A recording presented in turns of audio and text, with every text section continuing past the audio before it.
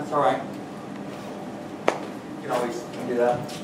So anyway, we're going to talk about, one, the requirements for a Micro 40. Could you move forward, please? Sit in one of the first two rows, since there's not 400 of us. Let me just talk a little bit about what you have to do to get a Micro 40 grade. If you are registered in Micro 40, you have to attend 4 Micro 40 instructor help sessions, 4 hours. And you have to do 10 hours of Micro 40 lab prep with Naira.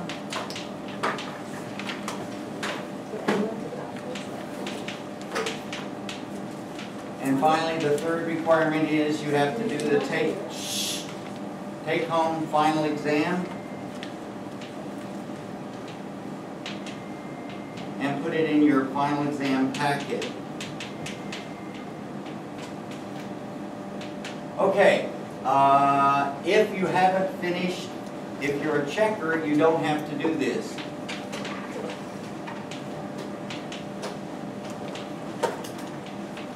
But you do need your lab record book signed, so don't forget to have me sign it next week if you're a checker. What if you attended the Micro 40 instructor help, you haven't finished the 10 hours, you're not a checker? All right, then you include in your final exam packet a contract saying you'll finish whatever hours you have left before the second week of the fall term, and sign it, and then you'll still get the maximum grade in Micro 40. So how do you get a grade in Micro 40? If you don't turn in the final exam, you get an I. If you do turn it in and you've done at least 4 hours of instructor help, but you haven't completed this, then if you do a contract, you'll get an A. If you've done 8 hours and you don't turn in a contract, you'll get a B. If you've done 6 hours, 6 to 7 hours, you'll get a C. And if you've done less than 5 hours, you'll get a D in Micro 40. So Micro 40 is pass-fail. Could you move up to one of these seats close in? Whose book bag? Get it out. Chairs are for people, not book bags. All right, so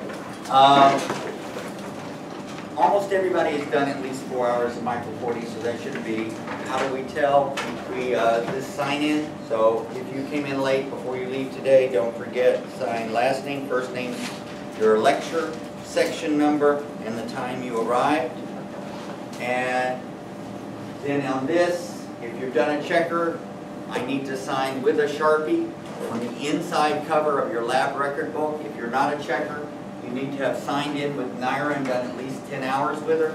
If you haven't done 10 hours, you need to put a contract that you will complete your hours before the second week of fall semester, and everybody must put in their final exam packet that's taking Micro 40, the take-home final exam. And to find the take-home final exam, probably the best place to get it, there are 2 places to get it, but one of them doesn't print very well. If you go to the old website, and you go down here to Final Exam and Notes for Micro 40, click on it. That will tell you what to do. There's the little lecture that you have to see, which by the way will help you on the final exam, because that very same lecture, similar to it, will be in class and before the final, and will be on the final. And then here's little instruction about how to use our autoclave. And then here's the test. Click on the test, print it out, fill it in, and put it in your final exam packet. And that takes care of Micro 40 final exam. The alternative way to find this is to go to our website, go down to M40 Final Exam Explained, This tells you about it. This tells you the purpose and the theory. This tells you how to use our autoclave. Same thing as the other one. And then you print out the final exam at the bottom. You can cut and paste it if you wish. Either way is fine. It's just it prints out a little bit better on the other one than on this one. But again, it doesn't matter which place you go to it. So does anyone have questions about micro forty? Yes? I've given her twice in the past few days and she hasn't replied at the end of the day. Yeah, she should be here between 9 and 4 today. If there is a teensy-weensy little problem, I don't know if I should say.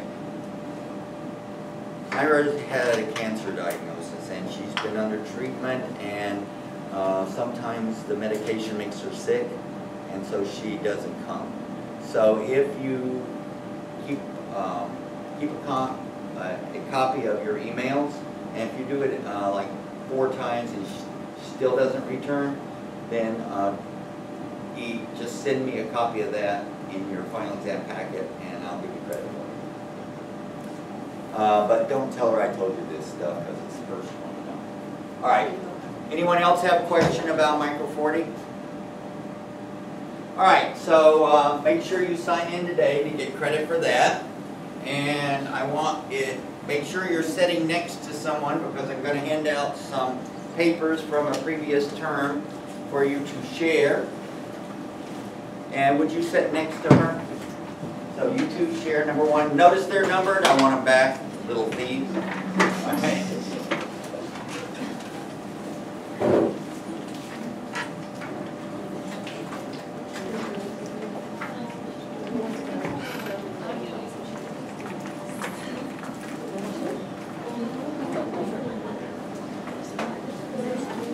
Okay, so I guess you guys can share. And I wouldn't share with her either. She doesn't often shower. Could you set it on the second row at the end? Huh? Oh. Okay, what? Because I'm in the middle of the class.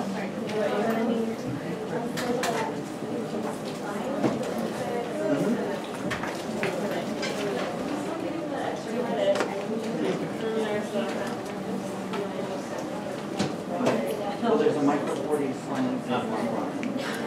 But there's one on. Have you done any of it? Okay, so what you're probably best thing to do is You can ask her. But there is one on the website. Exactly. The instructor. Oh.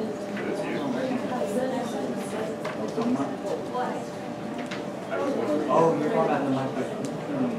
Okay, all right. Just put your microphone on.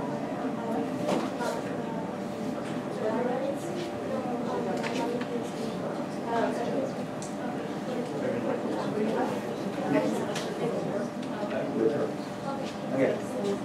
All right, so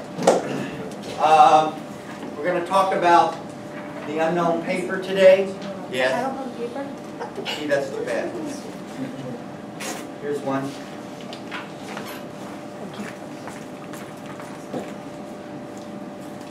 All right, so first we're going to talk about the references that you need, and somebody's got my 9th. Who's got the 9th? Who's got the 8th? Who's got the 9th? There it is. All right, would you hold it up? This is the 9th edition. It's the latest one of Berge's determinative. One good thing about it is that a lot of information is in tables, which makes it very easy to transfer to your table. What's bad about it is it's horrible for gram positives. So you really cannot use it as a reference for gram positives. There is 2 volumes, there's 4 volumes of the Berge systematic, which is incredibly good for anybody, gram positives or negatives. Volume 1 is gram negatives, I think, and no. Yeah, volume 1 is gram negatives and volume 2 is gram positives. And it is the best reference of all of them. And so anybody can use it. Remember though, it has a lot more information than you need, but it does have almost everything we do in it. So you can use it. Overall, the best reference of all of them is the 8th edition. That's where I would start if I were you. For both gram positive and gram negative, the 8th edition and systematic are extremely good. The 7th edition is online. So you don't even have to go to a library to get the 7th edition. And to find it online, you go to Unknown Paper on the old website and click down at the bottom of the page, see an example paper. Then in the upper right hand corner there it says Berge's Determinative 7th edition online. So you can get your reference and the information to make your table out online for 7th edition. What is 7th good for? It's good for gram positives and gram negatives. It's what we would call a C+. While the 8th edition is a B+, the 7th edition is a C+, and the 6th edition is a C- book. So the 6th edition, which is this one here, 6th edition is a little bit difficult to use because the index, it's the first time they put an index in it, but it's a C- book for both gram negatives and gram positives. So for gram positives, you're going to be rather limited in what kind of references you can use. You cannot use the 9th edition, it is no good. You can use the 7th, 6th, 7th, 8th edition of Berge's Determinative, or first edition of Berge's Systematic. What else do I want to tell you about the references? Again, these are general guidelines. You have to look up your specific unknown in each one, make a little chart of your genus and species information, and see which one matches your unknown the best.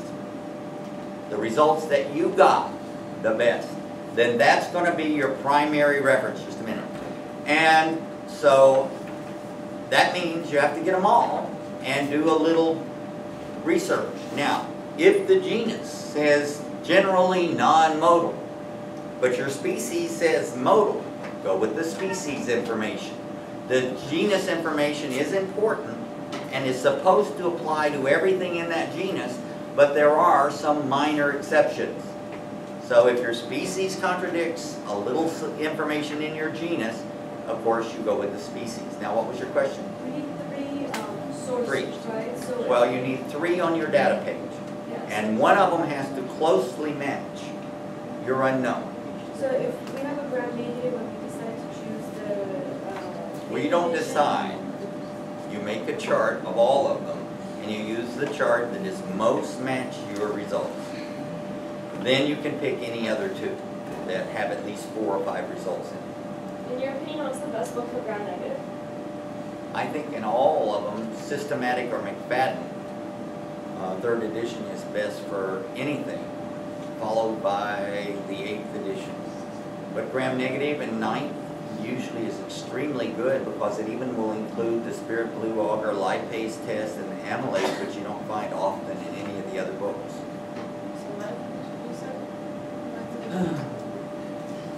Okay, listen carefully again. You're going to have to look up your genus and species in every book. You're going to have to make yourself a little table, which you are supposed to learn how to do in the library assignment. Then you're going to pick the one that most matches your results as your first column of reference. The other 2 columns of reference must have at least 4 or 5 and must closely, not most closely, match your information. Generally speaking, Systematic and 9th edition are the best for gram negative. So I would make my charts first from there, followed by the 8th. Okay, so let's talk about the paper. Everybody has one to look at.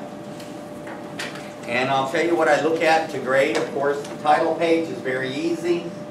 All you have to do is put your number and the name of your microbe, and your microbe must be underlined, and the title, remember, even in the title, the species is not capitalized. Then your last name, your college, your ID number, the semester, the date submitted, phone number, and email. All that goes on the title page. If you'll turn to the second page, and you'll notice that most of these have two title pages. One has comments for grading, and then the second one is the corrected copy. There are two ways the abstract can be typed. It can be typed on a page by itself, justified on all margins, directly in the center of the page with the word abstract above it. Or it can be typed, let's hope I have one, that above the introduction. We have it all on a page by itself. Anybody have one typed above the introduction? Here's one. Or it can be typed like this. Again, blocked in. At least 5 to 10 on each side from the regular margin. And remember, in the APA manual, they'll actually, all the nursing schools require that everything be typed according to the APA manual, which you can go to a copy of right here. And it has very restrictive rules, such as every page must have a running head, and they actually have a width, number of inches, and it must be 2 on either side of the abstract, and 2 above. This one would get an F. It's 1.5 above. So I'm not that restrictive. I don't take a ruler out and measure your margins, but remember, when you get into nursing school, they will. Everything must be exact to APA manual, and if it's not, you get a 0. That's only for the abstract or the whole? The whole paper. So that is wrong right there, because it's Yeah, not theirs should have a 2-inch margin at the And top. also the stuff underneath it is not 2 inches from the sides. Yes, but here it is, and there it is. It's not there and there. But that's just for nursing school. For me, I don't care. All I care is that it be blocked in above and the introduction be typed double spaced. There be no title here, no title abstract, and no title of the paper. Now the abstract is very easy to write. It just says the day you received your unknown, and that you did the isolation experiment where most people did the 4 parallel lines with a quadrant streak. You did it aseptically and sterilely. Then you incubated it overnight, and you did the dots or us, where you did a gram stain to see what your unknown shape and gram stain was. You then transferred it to a slant, incubated overnight, and we put it in the refrigerator, and you came back and did the purity check on it. So you would say something like, I received unknown number 6 on April the 5th, 2013. At that time, I aseptically poured a sterile nutrient auger plate with melted auger and allowed it to cool. I then received my unknown in a slant where it contained Staph aureus and some unknown microbe for which I was to spend time to identify. I streaked for isolation on my nutrient auger plate using the 4-stripe quadrant streak method. I taped the plate shut, left it in the incubator upside down at 37 degrees overnight, after which it was referred to refrigeration until I returned to class. When I returned to class, I did 2 different gram stains on different areas of the slant to prove that I had the same organism, the same shape, and the same gram stain, which I confirmed with my instructor.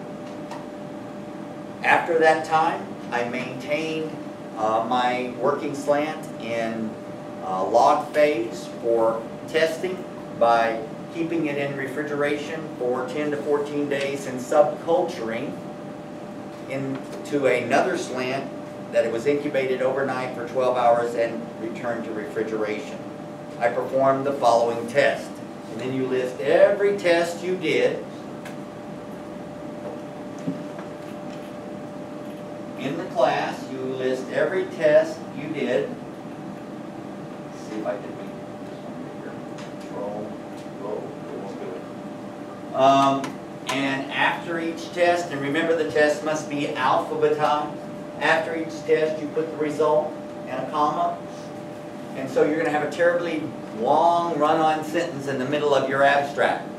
At the end of that sentence, you'll say something like, using these results and the dichotomous key for genera provided on the microblog website, parentheses, Hicks, comma, 2013, and Berge's manual, and then you list which one you used that was most close to your unknown. I identified my unknown number 7 as, and you write the last 2 words of the abstract should be your unknown. And it should be underlined, and the species should be small letter, and the genus capitalized.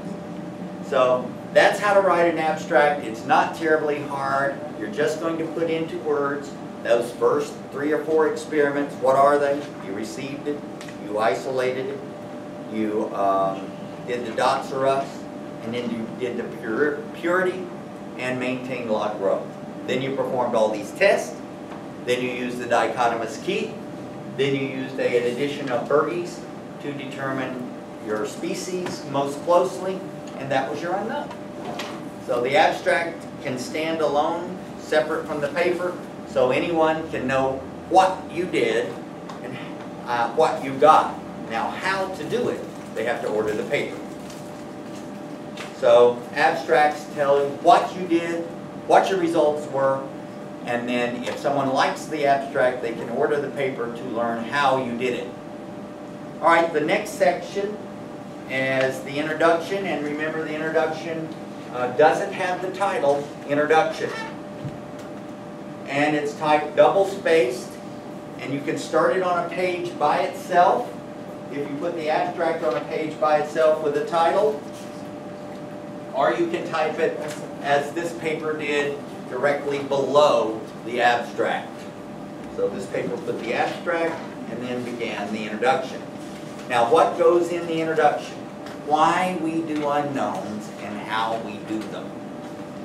So why we do unknowns is to prove Koch's postulates, that you can prove that a particular microbe causes a particular disease, and the first step in that is identification.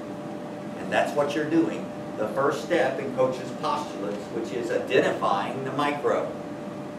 Then, of course, once you know its name, you can treat it. So in this introduction should go a discussion of the following things. Maintaining aseptic technique, that means maintaining your sterility, like wearing your partial universal precautions, heating your loop, the entire wire, flaming the lip, keeping the plates closed as much as possible, those kinds of things to maintain just the bacteria that you have. Maintaining log growth by only a 12-hour incubation and then refrigeration until it's about 10 days old, and then redoing that whole thing. And then what else should be in here? Let's see. I guess that's just about it, except, you know, don't forget that you're using incomplete universal precautions. You can talk about microbes in general. The key thing you do not do in the introduction is you don't discuss your unknown. You don't even mention the name of your unknown. This is generally why and how we do unknowns and the purpose of this paper. And it doesn't run on forever. So you can be relieved to know I don't want a 5-page introduction. I want more than a half a page. But I don't want a 5-page. I say a page, page and a half would be about right. All right, you can also discuss the fact that in this class we don't use pathogens, but we do use microbes that are in the same genus as pathogens, so you understand the methodology. Anyone have questions about the introduction? And you can look at the introduction online and, you know, get an idea. You can't cut and paste it, of course. All right, so the next section is called the methods, and remember, methods can be typed two different ways. Don't type it the prose way, which is writing a story referenced of everything you ever did. Please don't do that. Just put it in a table like this. You have 3 columns. The first column is every test you did in your class this term that got a result. Now, if you came in, you were sick when I put out gelatin or litmus milk, and when you came in, there was none, then it should not be in this list. Everything that's in this list, you should have a result for on the data page. So remember, the first column of the methods table is the same first column as the data table. All your tests that you performed in alphabetical order. All right, so does everybody know how to make a table? Yes. Okay, if you go to Word, and all you have to do, let me see if I have one on here.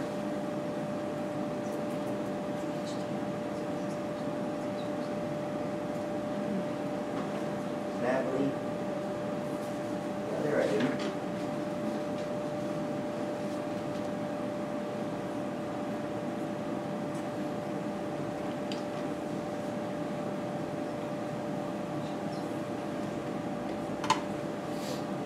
Hopefully it'll open up since it's never been opened up on this.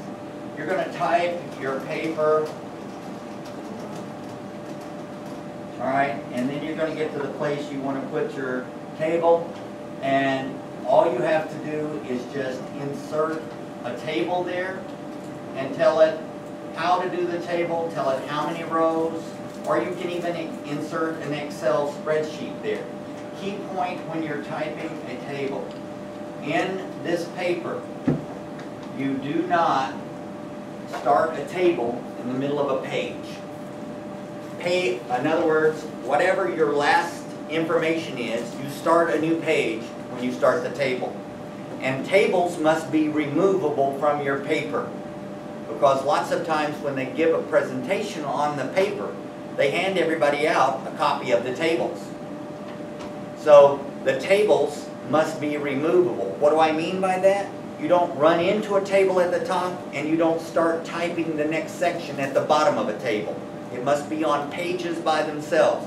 So if you can fit a table on one page, that's great. But if it runs to 2, don't start the next section in the middle of the next page. So you do a page break at the beginning, before a table, and a page break at the end of a table, so that it sits by itself in your paper. All right, on the second column of the methods page, the second column of the methods is how you did each experiment. And the only place you can find out how you did it is from the blog site or the micro website. So you have to give a unique identifier in the second column for a web reference. And the unique identifier is everything after the web address. So if I was going to give on the methods page here, here's the title. Remember, it does have a title at the top of it. And then it has your tests. And then it has the reference. And then it has anything that you did that was not the same as in your reference, and this is called exceptions. So if you did the BP and it said do it on day 10 to 14, and you did it on day 15, you have to put that in exceptions.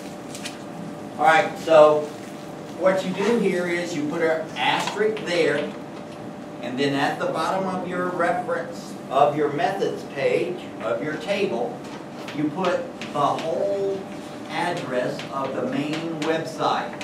If you're using the old website, it would be http://faculty.lacitycollege.edu/HicksDR.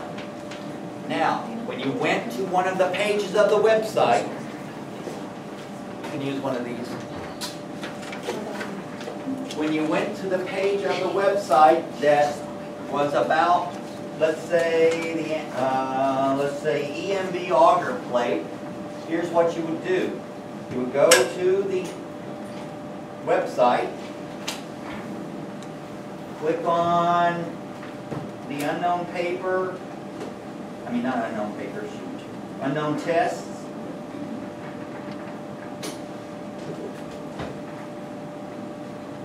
You would then go to the EMB plate, which I believe is somewhere down here. Eosin methylene blue. Click on that. And at the top of this page, it gives you that's just how to pour a plate. There, at the top of the page, it tells you what the unique identifier for this page is. And for this one, remember, it's always everything after Hicks DR. So for this page, what you would put is emb.htm. So on the reference, if I was referencing eosin methylene blue plate, then I would put asterisk dot emb.htm.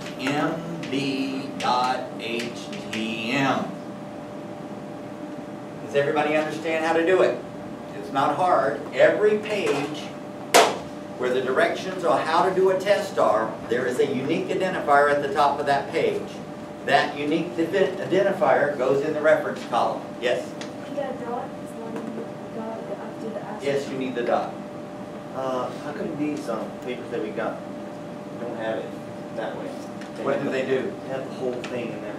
Because they did it wrong and I took off points. The paper that you're looking at for an example did have it, but because so many people cheated by just copying my example paper, I took them out. So if you go to this unknown paper that we're using as an example, hopefully it will load here. We're going backwards. Come on, baby.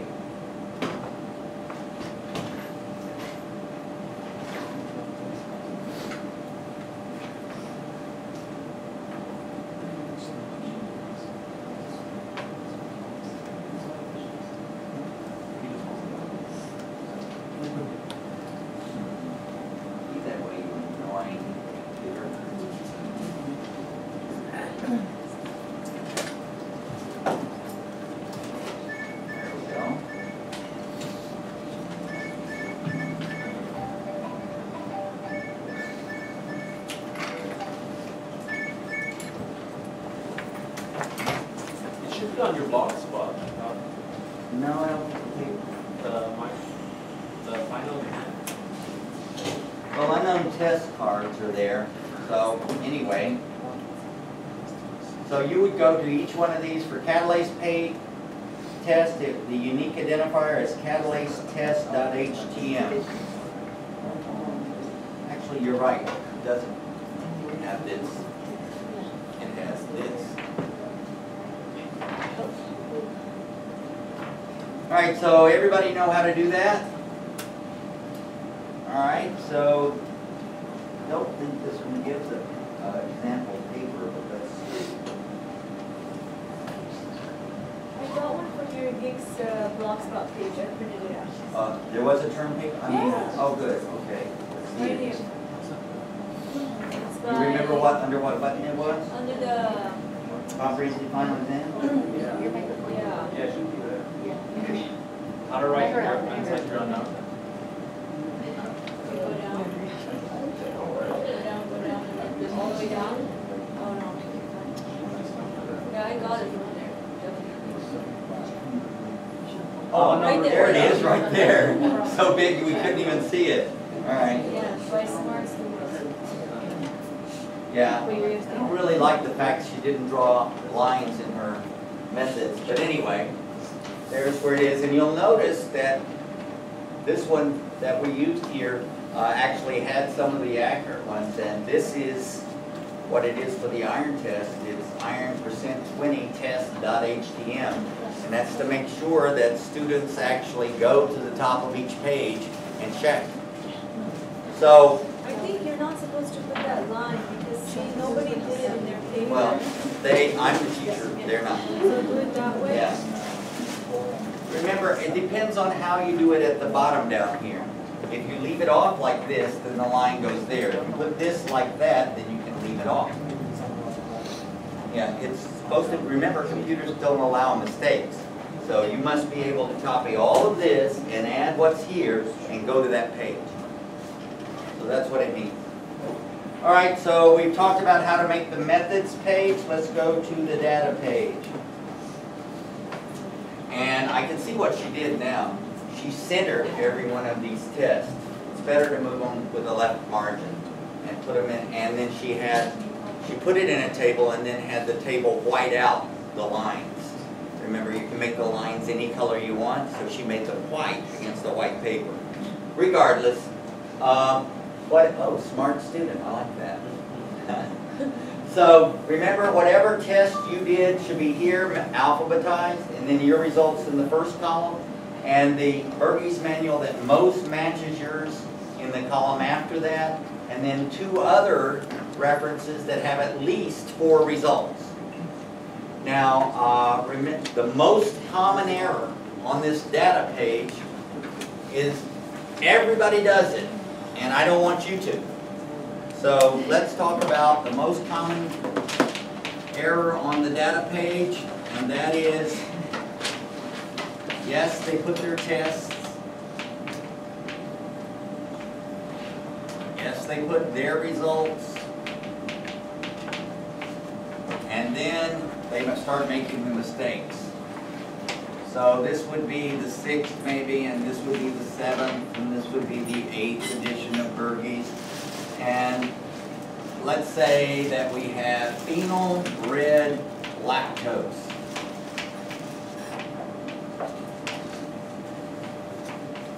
And then EMB, and then hectoin, and Clicker's iron,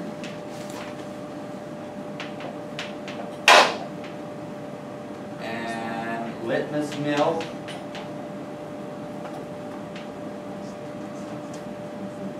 and then ONPG, somewhere in their test. And over here, they said they got a positive for that, and they probably got a positive. Maybe one of these didn't work exactly like it should. Remember, everything working perfectly makes me very nervous. And on the 6th edition, it said all of these, it said lactose was positive.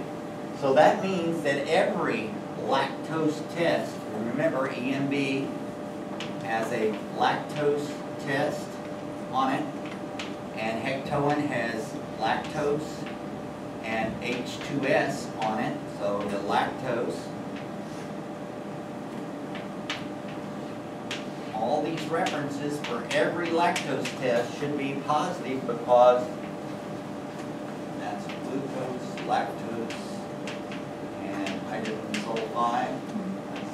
So this one, even if you've got a negative, since this lactose is positive, every lactose test is going to be positive in your references.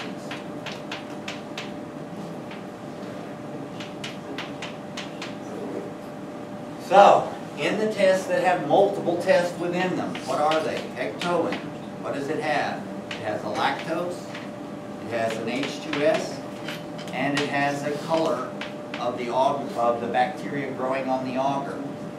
KIA has glucose with or without gas, lactose, and hydrogen sulfide. Litmus milk has lactose and casease. Let's see, is there any other one? EMB is just lactose. So remember that you can't put hectoin positive or negative. You have to put the results for each test that's on that. So there'll be no result for these. The test underneath will have the results. Finally, on the plates. Remember to call the plates by their name, but in parentheses put the enzyme they test for. So you would have skim, milk, agar, and then in parentheses that would be casease. And let's see, hectoin. No, not that one. Spirit glue. Agar, and in the end, in parentheses, it should say lipase. Because in your reference books, it's only going to call it lipase. In the 9th edition, they'll have a result for casease and lipase, but they won't have one for skim milk agar. And of course, then the starch agar plate, it's amylase in parentheses. So, particularly in the 9th edition, they do give these plate results as enzyme results, not as the name of the agar. Alright, so on the data page, what if you get something that no one else has ever gotten on Earth? Ever. Your result was your urea was negative, and the 6th said it should be positive, and the 7th said it was positive, and the 8th said it was supposed to be positive. Then you put an asterisk in front of it, and down at the bottom of the page you say, this unusual result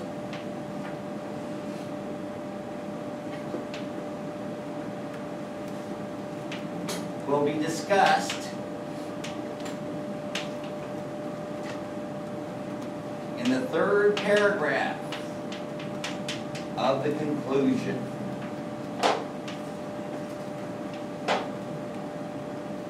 Now, what if one of your books said it's positive, the other one said it could be negative, and the other one said positive and you got negative? You don't have to explain anything and there's no asterisk. Only if you got a result no one on Earth has ever gotten before. What about if you got something and you can't explain why it's wrong? You can. There are very common excuses, which is why we call it the excuse paragraph. Alright, so any questions about how to do the data? Oh, one super thing that everybody forgets. You don't want 3 points taken off for not putting a key to symbols used. I wonder if they did. I don't think they did on this one. So remember, if you use this, you got to tell me what that means. If you use this, you got to tell me what that means. If you used X, you got to tell me what that means. Big D, little d. Those are symbols that all these books use, and positive does not mean 100% positive. In most books it means 82 to 97% positive. Now where do you find that information? Almost always the symbols that are used in a book are either just inside the cover, printed on the cover like on the 9th edition, like in here, or in the first few pages they will say a key to symbols used in this book. So that's usually where it is. And you're going to have to look for it. Sometimes it's right on the table. In a big reference book like this, I know in the 9th edition it's in the first few pages they tell you what key to symbols used. So for each edition that we use, we have to put it, right? Because the 6 editions... if they use different symbols and it means different things, then you have to include that. Now you can, I mean, smart people do, is they take the symbols in the different books and they organize it and make their own. So they say, in my paper, positive like this, positive means 99 to 100% positive. And positive alone means 87 to 99% positive. So you can make up your own and keep them consistent, or you can just copy the symbols from the edition and then put what it means at the bottom. But what I'm saying is there needs to be 3 of those, right? Because we're going to use 3 No. references. Yeah, we're going to No. use 3 different. You're not listening to me. Burgess usually keeps it consistent. So 1 edition, 6th, 7th, and 8th will probably use the very same symbols. So you wouldn't need 3 if they all use the same set of symbols. If each book uses a different one, like this one that I handed out, this little sheet of paper that I handed out, doesn't use positive and negative. What it uses is even more confusing. It uses NC for no change, which is negative. It uses Y for ferments, which is positive. It uses YG for ferments with gas. It uses positive for 100% positive. And it uses this for either could be correct. All in one little table. So, like I said, the table will tell you. And you can, most people just do it the easy way. What's the easy way? You copy the symbols from the table, from the addition, and then include it in a key. Alright, so the next section is the only section that is any difficulty. I mean, all of this, you're just copying down your results and going to a reference book and filling it in the table. Yeah? I have a question. When we make our own symbols, how do we know if it's 99 to 100% positive? It says in the front of the book. What the symbol means. Oh, we're just changing. Okay. Yeah. Alright, so the last section is the conclusion section. And it's extremely specific what goes in each paragraph. And what goes in each paragraph is the first paragraph. First of all, you type it with the word conclusion at the top, and it's double spaced. And the references are the same way, author's last name, date published, etc. But the first paragraph is your dichotomous key from the website.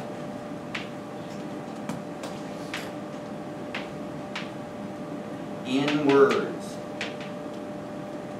So you take it, in other words, the first paragraph of the conclusion is how you got your genus.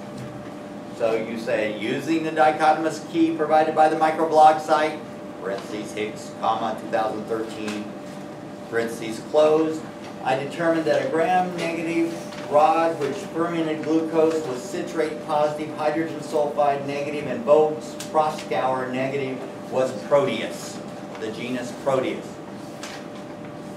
So you can make, and yeah, I know, sometimes it'll be a one-sentence paragraph, which again would drive a English teacher nuts. Too bad they're not here. Alright, so that's the first paragraph. It is a word story of your dichotomous key. Second paragraph is the most important, and that is, how did you get your genus?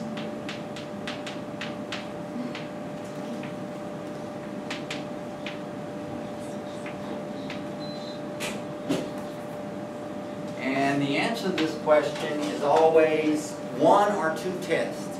In other words, in looking at the several genera, several species in my genera, I determined that my unknown had a motility and a hydrogen sulfide that matched the species Flexneri. And the other species had a different combination of hydrogen sulfide and motility result. So it is always 1 or 2 tests that separates the different species. Oh, yeah, I meant species, thank you. And be sure, of course, to reference it. Now the third paragraph of the conclusion is what we call the excuse paragraph.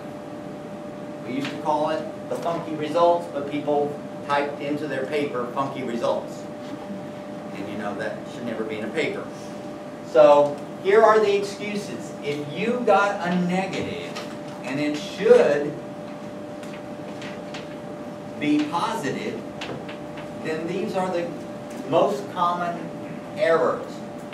Your unknown was dead from drying out in the refrigerator by the time you did that test.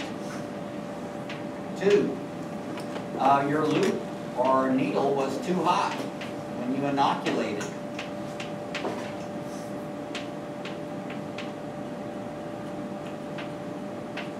The media itself was out of date or prepared wrong.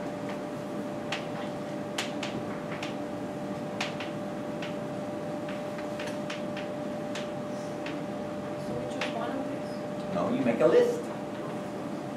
Because you don't know which one of these it was. 4th, if it used reagents, the reagents were bad. Only if you used them, remember. If you didn't use them in that test, you can't say reagents because the reagents were. 5th reason, you did it wrong. Like the people that inoculated their methyl red and then added the methyl red reagent and put it in the incubator. They did it wrong, so they're not going to get the right result. And then the last and least likely, and you need to say it's least likely, your unknown mutated. Remember, mutation takes thousands of years, so it's unlikely that is a reason for you getting a negative result. What if you got a positive and it should be negative? That one doesn't have many excuses.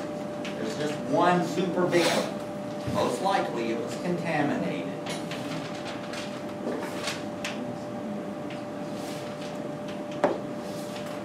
Probably from the air, something else, but it was contaminated. Remember, you can't make something out of nothing. So, it had to have some other microbe in there to cause a positive result. So, 99% of the time, if you got a positive and it should have been negative, is it was your culture was contaminated by something from the air, or you were didn't get it properly isolated in your dots or us experiment, or maybe you inadvertently stuck your working culture in the incubator and it grew up some of the things that fell in it. And then the second and the least likely and highly unlikely is it mutated.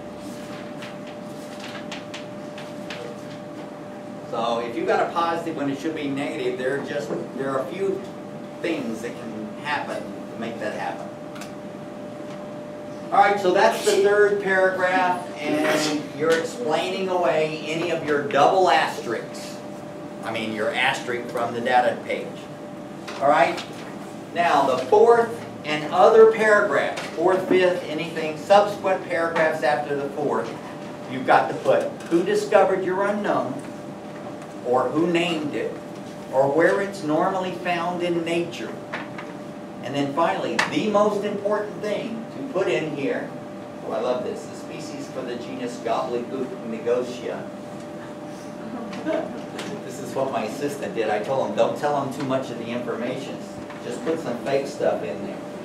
So she put that this species was Negotia of the genus Gobbledygook. Sense of humor. All right, so anyway, who named it, when it was first discovered, where it normally lives in nature, and most importantly, you need to relate it to a pathogen.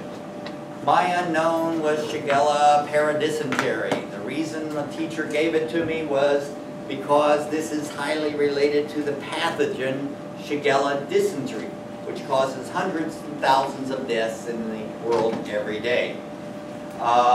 We are not allowed to work with extreme pathogens, and therefore we couldn't work with the actual disease, so we worked with one that looked like it and was in the same genus but a different species. So remember, in the 4th and subsequent paragraph, you have to put interesting information about your unknown. And what's interesting? Who named it, when it was first discovered, where it grows in nature, and then how it relates to a pathogen that is dangerous to people. Usually it's right in, I mean, you know, in your list of species, there is a dangerous one. It says causes horrible human death or whatever. But yes, you can do that too. You can go to ask.com and put in species of the genus blah, blah, blah that cause significant human disease. All right, the last part is the reference page. And oops, these people typed it wrong. Well, one of them typed. One of their references is right. All right, at the top you have the word reference. It's usually not all caps, but anyway, this is the way they should be typed. Remember, you put these in alphabetical order. You don't put them in any numbers out here. And if there's more than 3 authors, you put the title of the book, not the list of editors or authors. And notice the title of the book is the first word is the only one capitalized. Followed by the edition, when published, who published, where published, and then the pages in order that you quoted them. And how it's typed is every line after the first is indented 5. So this is the way it should be typed. Within a reference, it's single space. Between, it's double space. Second and third lines are indented 5 spaces. And you've got to have 6. And if you want to know what the 6 that most people use, they use a quote, they use coaches' postulates from their textbook. They use some sort of maybe color or information about the chemistry of one test from their atlas, so they can quote their atlas. They quote the website, and then of course you have to have 3 books, 3 reference books, either Berge's, McFadden, Systematic, or, and remember, if you have a famous microbe, there could be a reference book out there that you could use that's online that is all about E. coli or whatever, if it gives at least 5 results. How to type a website, remember last name, first name, the date that the website was accessed, I mean the year, then the name of the website, then the date it was accessed, and the time, plus the exact page of the main website address. Okay, so that's generally the paper. Now I'll take questions on the paper. Anybody have any questions about anything about what goes where or how to type any particular thing? Oh, let me talk about cheating. What is cheating on this paper? Claiming that you came up with coaches' postulates without referencing it, saying that you devised it from your own brain, which means you didn't reference a major scientific discovery. Okay, so failing to reference something. Making up your data. You didn't do 3/4 of the test, so you just make up something. Or filling in the blanks on the data page under your references with just random positives and negatives to make it look pretty. Remember, sometimes the references only have 4 out of 25 tests. Leave it blank if they don't reference it. But remember, you must know that EMB is a lactose test, Hecoin's a lactose test, Flicker's iron is a lactose test, and phenol red lactose is a lactose test. So if it says ferments lactose, all of those references would be positive. Okay, what was your question? Somebody have one? Yeah. After the first paragraph, write in parentheses your name. Right. On the, yeah, when you're at dichotomous key. Yeah. Other things? Minor little problems? Whiny little problems? Everybody get their grade sheet? Be sure to check your grade sheet and circle anything that the number doesn't match. Remember, I have dyslexia, so every once in a while I will give somebody a 7 that got a 70. Not a good idea. So, and if in your Micro 1, for some reason I didn't scan the Micro 1 practice midterms, so you need to bring me those so I can include it because I gave you a 10. Okay, so if the numbers don't match, bring me circled it on the grade sheet. bring me the paper to show me what it should be, and I'll change my grade book. Yes? Just to clarify, on the, there was an option